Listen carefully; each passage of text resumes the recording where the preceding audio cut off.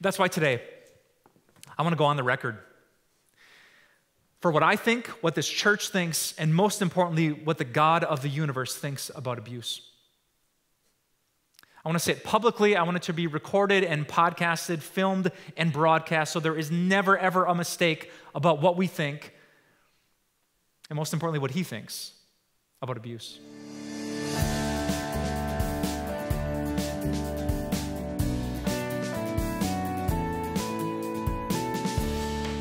There is one issue that I haven't yet touched.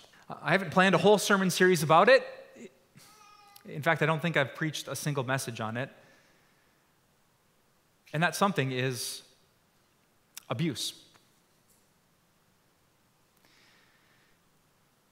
I was thinking back the other day why that would be. If our heart and if my passion has always been to be real, why would I not have touched that topic in 6+ years? And I think my answer to that question is that I'm not sure that I know how to. Here's what's been going through my head this week. I'm afraid that if I don't talk about abuse with our church, that people will be abused. That they'll walk into abusive relationships and they'll get hurt in tragic ways, and I will have done nothing to stop it. My fear is that I'm just a pastor who's tried to study the Bible and study the topic, who's tried to interview people and learn and soak this up like a sponge and pour it out in these sermons, but I'm still a pastor and I'm not a counselor, so I don't know all of the ins and outs and all of the do's and don'ts, and I'm worried that if I try to walk this tightrope as a total novice, I'm going to fall off this side or that one, and some people that I deeply care about will be hurt.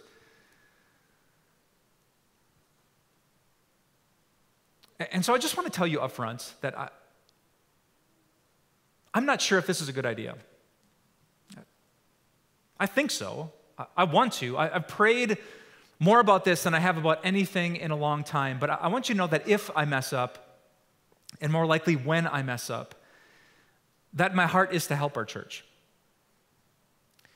To help people avoid that and heal from this. And so I just want to put it out there from the start that if I say something wrong or if the words don't come out just right, please don't run. Let me know. Text me after church. Email me when this message is done. Tell me your story. I'll keep it confidential because my goal at the end of these 3 messages is that you and I and we could be more whole and more healed than ever before. The definition of abuse that I want to use with you today, if you're taking notes in your program, is this. According to the National Domestic Violence Hotline, abuse is, quote, a pattern of behavior. So not just something that happens once to you, it's a pattern of repeated behavior that uses fear or force. It might be physical force, physical strength, or it might just be psychological and verbal fear to maintain power and control. Abuse is the monster that can wear 1,000 different masks. One of my first personal experiences with abuse happened a few years ago at our church. There was a guy who came most Sundays. I remember he used to sit just on this side of the sanctuary, and he loved our church, and he loved our ministry, and he just had this great connection with me personally. And so one day he came into my office, and he confessed a sin. He confessed that he had been physically aggressive with his girlfriend. And he told me the details of what happened, and I cringed as I listened. In fact, after our conversation was over, I called the cops, and I asked them anonymously what I could do and how I could help keep this woman safe. But in the midst of the conversation, I did what I think any good pastor should do to any person who's truly sorry for what they've done. And as this man confessed, and as he wept, and as he lamented this part of his past, what I did was open my Bible and give him Jesus. I told him that there would be consequences for his behavior, but the reason that Jesus Christ lived for us and died for us and rose from the dead for us was so that there would be no condemnation. So the one thing we would never have to fear would be hell itself. In fact, after he left, I texted him the Bible passage that I had shared just so the shame and guilt wouldn't overwhelm his heart. Which I thought in the moment would be the right thing to do. But then a week or two later, his girlfriend called me. And she came to the same office, and she sat in the same chair that he did, and she looked like a wreck. And she told me what had happened since my conversation with her boyfriend. That the abuse hadn't ended. The pattern of behavior hadn't been broken. In fact, do you know what this guy did? He took out his phone. He showed his girlfriend my text. And he said, "See? I told the pastor. And he's on my side. I told the pastor exactly what I did. And he said I can come back to the church. He said I'm forgiven. That God keeps no record of wrongs." And he went right back to his abuse.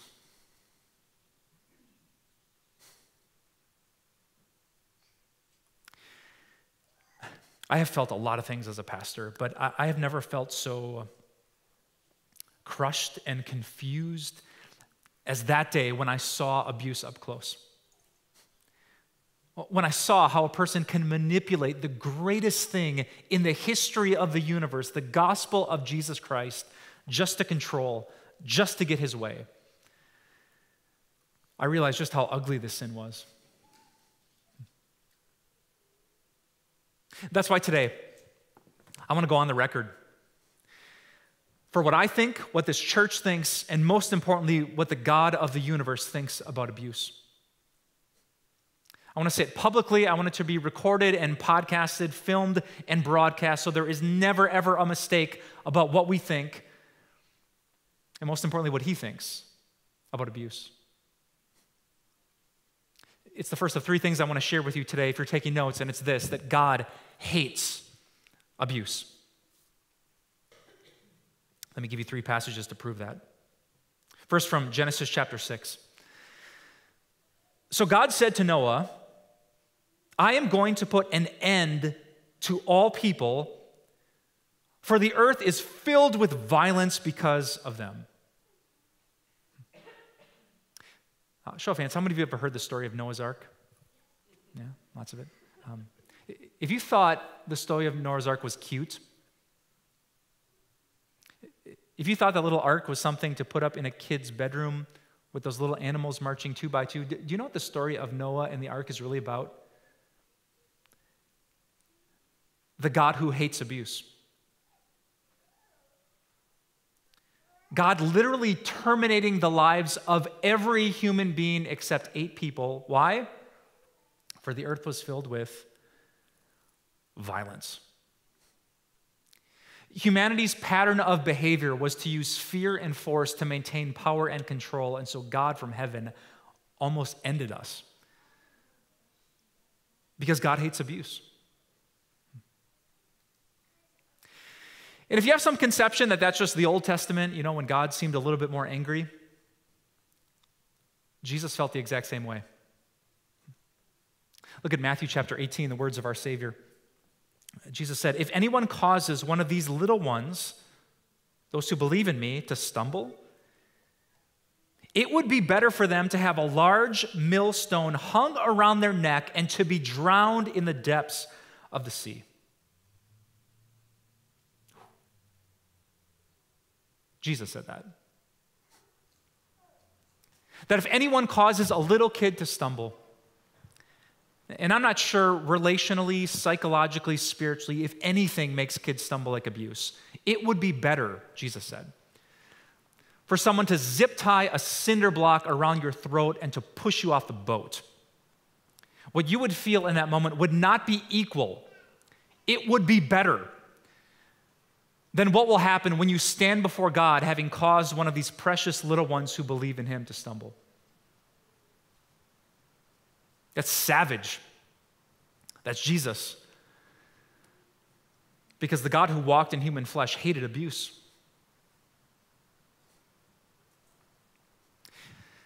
And that's not even the worst passage. Look at Psalm 11 with me. The Lord examines the righteous, but the wicked, those who love violence, who's he? God hates with a passion.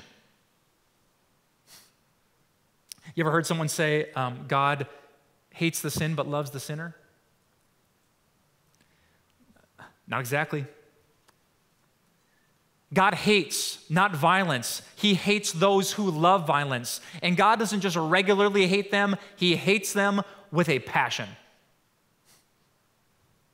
Now, if you have been abusive, I really need you to come back next week. I have a hunch you want to run for those doors as fast as you can. Please don't, because God has so much more to say to you. But if you have been abused, I just need you to hear this. God hates it. And so you can hate it. You don't have to excuse it. You don't have to justify it. You don't have to make sense of it. You don't have to blame yourself for it. If only I would have done this, or only I wouldn't have done that. You can hate with a passion abuse as much as God does. You can hate it enough to call the cops. You can hate it enough to get a counselor. You can hate it enough to call the pastor. It's not your fault. It's not your fault. Did you hear me? It's not your fault. And God hates it every time it happens. And he wants it to stop. That's why in your programs, when you came today, you found this. This little sheet of paper is a short list of resources of people who can help you hate abuse and find healing. From your pastors to local counselors, nonprofits, good books that I've read, websites that I've studied in my research. You don't have to raise your hand and confess what you've been through today, but if you want help and you want healing, I pray that you can take a next step. God hates abuse, and he wants it to end among us and with you.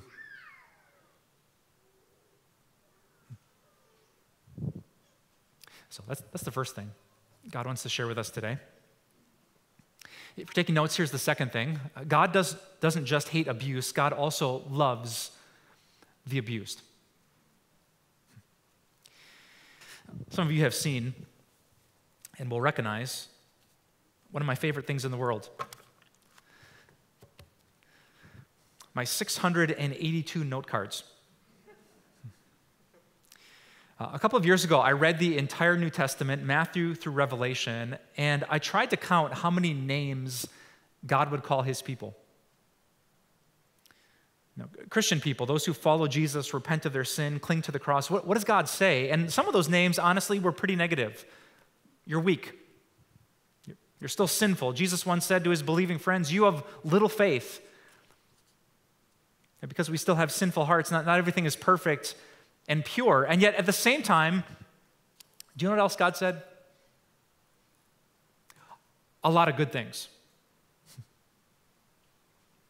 In fact, if I had to cut this deck of 680 names and figure out how many should go here in the bad pile and how many in the good pile, how many times God says to Christians, you're weak or you don't have enough faith, compared to how many times he says you're loved, you're perfect, you're holy, you're righteous, you're blameless, you're pure. Some of you know where I should cut the deck, right? You think all the negative things go here? Nope. You think maybe 40-60? Nope. You think 50-50? Nope. You think 25-75? Nope. I actually have a little tab on my side. The deck, the New Testament, the Word of God, looks like that. Oh, man. It is almost as if God knew. It's almost as if he knew the power of one voice saying the same thing again and again and again and again. That God would say to his people who have been abused, you're not damaged, and you're not broken, you're not unworthy, God would say that you are in Christ. You are a joy to him. You're glory to him. You're not in darkness anymore. You are God's field, God's people. You are an honor to Christ. You are bright and clean. You are purchased. You are victorious. You are worthy. How much time you got tonight? You are strong. You are blameless. 610 times God says in just the New Testament that his people are this. That's what Jesus came to do. Now, if you're not a Christian here, if you're at home and you don't believe in Jesus, I would say this is what he's offering. He won't make life perfect. You'll still struggle with sin, but he is offering you a new name and a new identity that can be yours in this moment through faith in him. I love how Jesus Christ himself put this. Check out the Gospel of Luke chapter 4. Jesus said, "The Spirit of the Lord is on me, because he has anointed me to proclaim good news to the poor. He has sent me to proclaim freedom for the prisoners and recovery of sight for the blind, to set the oppressed free." And you can grab your pen, because there's one last thing I want to share with you today. It's this: that God was abused. When you think of the story of Christianity, you see a guy like me who has a cross for a tattoo, does it ever cross your mind that our Savior Jesus was abused? Think about it. Were there people who used fear or force to maintain power and control over Jesus? Stripped of his clothes on the cross, publicly ashamed, mocked and ridiculed. "Save yourself," they said. Spitting in his face, slapping him with the back of their hands, tying him up, forcing his body to the cross. Absolutely, Jesus knows about abuse. That great prophecy in Isaiah 53 said this: "Surely Jesus took up our pain and bore our suffering. Yet we considered him punished by God, stricken by him and afflicted. But he was pierced for our transgressions. He was crushed for our iniquities. The punishment that brought us peace was on him, and by his wounds we are healed." And that's why I want to end today's message with a song. When I was growing up, there was an old school hymn that for some reason quickly became my favorite. Its minor key and haunting tune stuck with me, but the words of this hymn reminded me that there was a God who knew my sin, the ugliness and the depth of it, and yet loved me anyway. That there was a Savior who didn't just stay far away in heaven where everything was happy and joyful, but he came into the mess and he felt the pain. He understood me, and even better than that, he saved me. It's an old hymn that some of you know called "Stricken, Smitten, and Afflicted." And today, as we process all the things that we've heard, we turn our eyes to Jesus. We see him dying on the tree, and we realize that because he did, he gets it, he knows it, and one day he will free us entirely from it. So our band is going to sing the first stanza of that famous hymn, and then I'd love for you to join them. Unburden your heart as you sing out to Jesus and envision him on that cross, and find the kind of healing that only our Savior can give. Let's first listen and then sing "Stricken, Smitten, and Afflicted."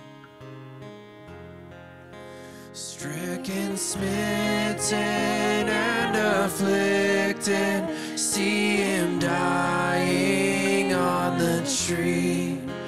'Tis the Christ by man rejected, yes, my soul, 'tis he, 'tis he.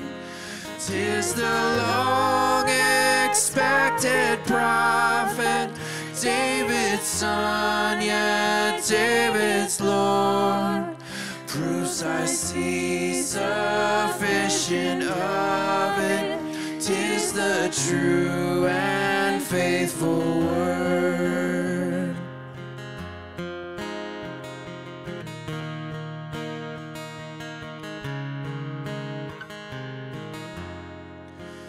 Tell me as you hear him groaning,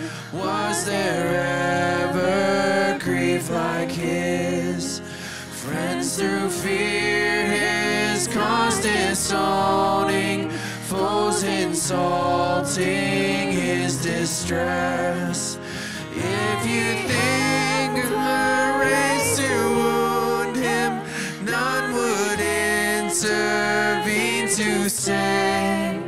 But the deepest stroke that pierced him was the stroke that just escaped.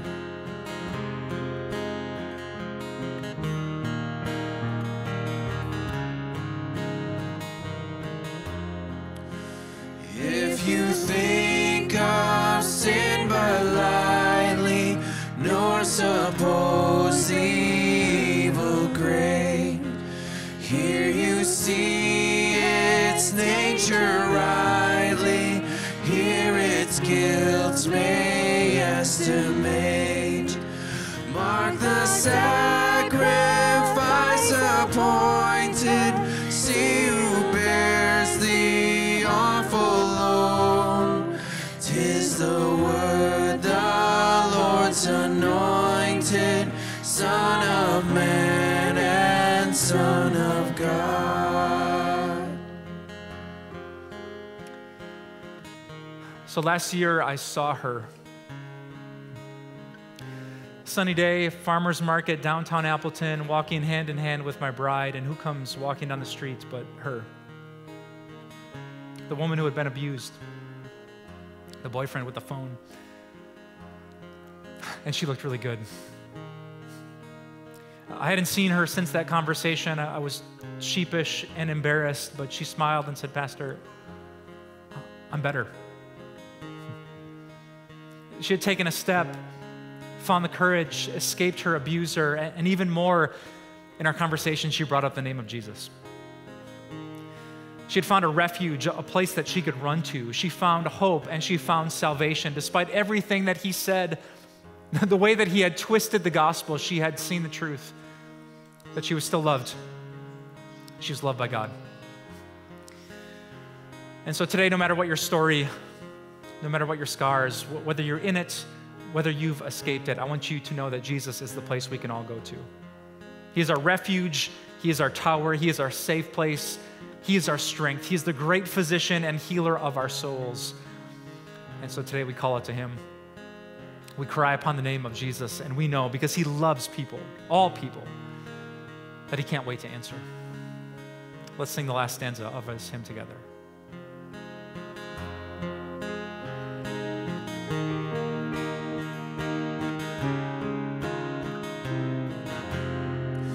Here we have a firm foundation, here the refuge of the lost.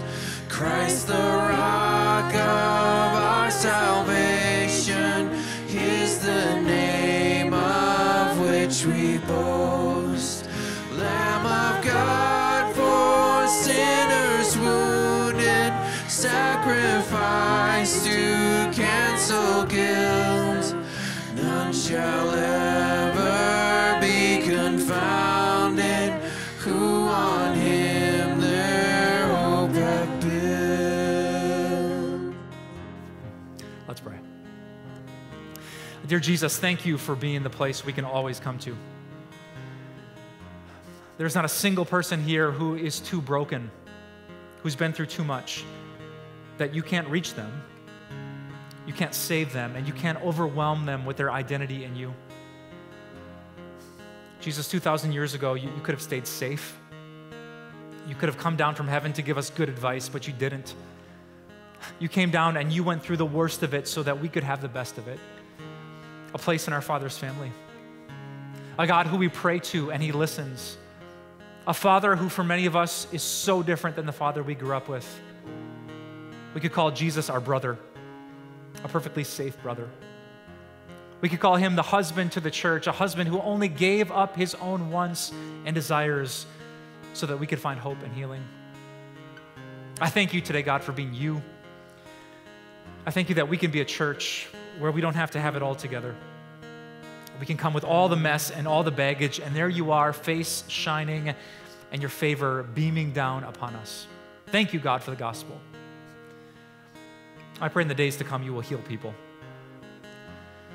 That people who have been traumatized will end it once and for all in their family trees.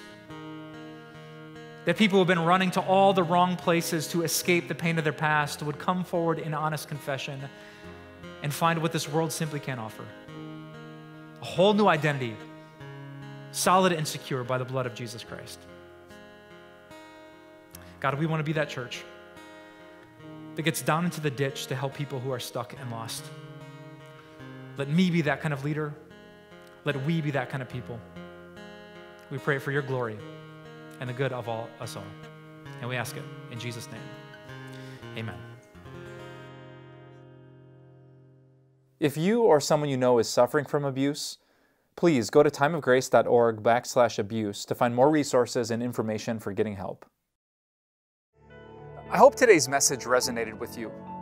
I know it's a pretty hard topic, but we have to talk about hard things in order to heal and find help and hope in the name of Jesus. And the truth is that God has opened an amazing door for us to help more people. Recently, a family of generous donors has offered a $100,000 challenge grant. That means when you give, your gift will go twice as far that people can hear about Jesus, and we pray find ultimate healing in Jesus.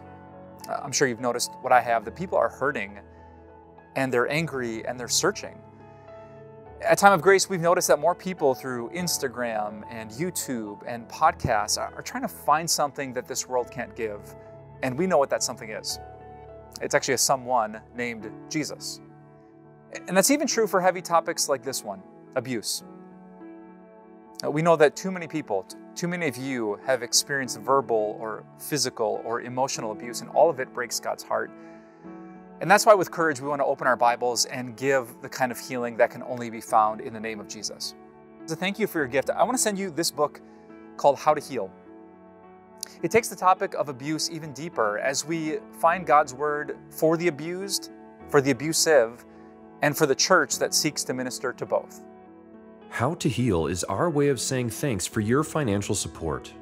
Request yours when you give to our $100,000 challenge grant this month by calling 800-661-3311, visit timeofgrace.org, write us at P.O. Box 301, Milwaukee, Wisconsin 53201, or text TIME to 313131 to give today. Time of Grace doesn't end here. We offer so much more. Visit us at timeofgrace.org. You'll discover resources to help you in your walk of faith. These include blogs, Grace Moments devotions, and our daily video devotionals. Connect with us on social media. Join our Facebook group where you'll meet a strong community of believers. Follow us on Instagram and get an inside look at our ministry. And if you need someone to pray for you, call us or submit a prayer request. Thank you so much for your support. We'll see you here again next week.